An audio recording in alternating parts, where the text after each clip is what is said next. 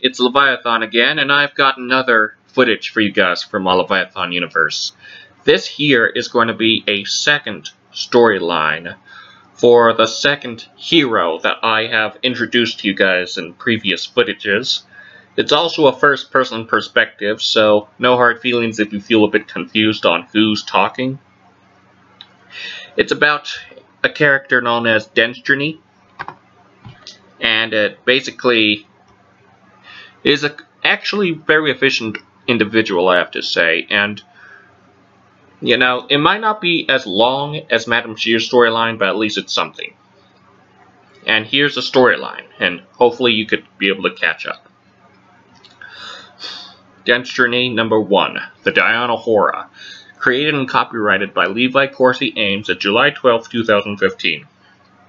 Hello there, audience. My name is Denstriny. Some call me Deborah, Debbie, Trevors, and some call me by the name of Deetalus. I'm 7 feet 6 inches tall, weigh 450 pounds, have deep red eyes, long and luscious black hair, and I'm also the offspring between a demon mother and a general father, despite that I was put to adoption by Dr. Betty Trevors of the Paranormal Defense.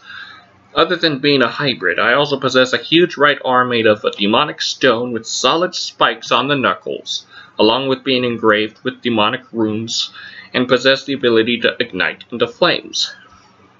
Other than my demonic fist, I also wield a huge revolver called the Condemner, which if you ask me is enough to amputate the arm of any human who uses it, and also wield a wavy steel dagger, both of which I got from my adopted mother. Enough of all that stuff now.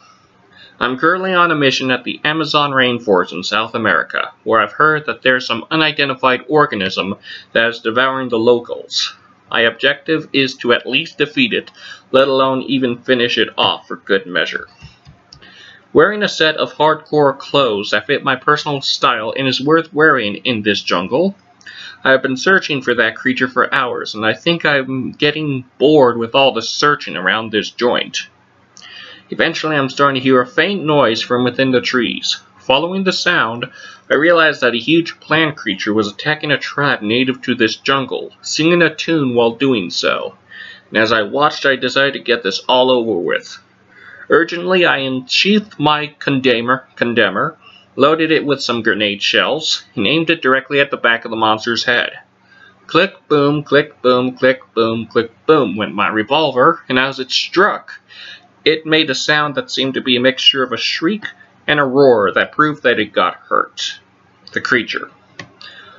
Almost instantly, it used its tentacle-like vines to turn towards me, and I found it had no eyes and a sharp-toothed mouth big enough to swallow an entire Hummer in one gulp.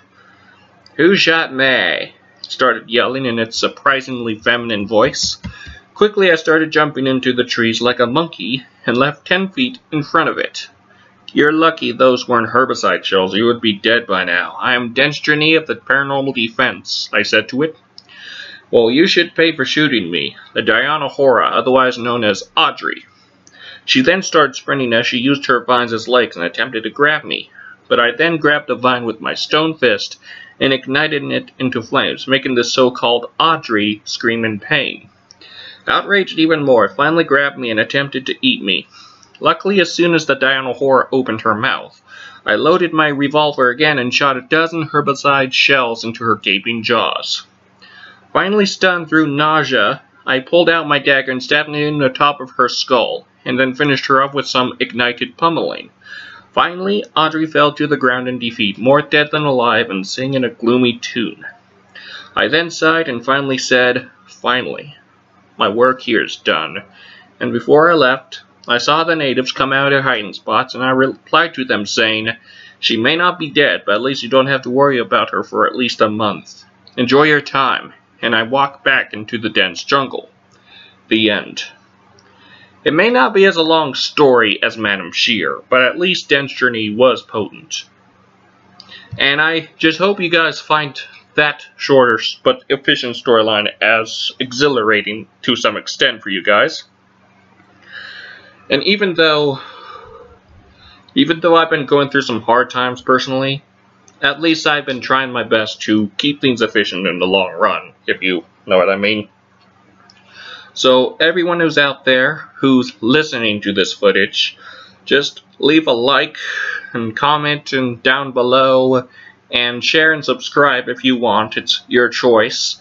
And to be able to help me succeed in the establishment of my Leviathan universe. Until the next footage, I'm Leviathan, and hope you guys enjoyed your time examining this footage and listening to me, and so forth and so forth. Thank you to everyone here in transmission.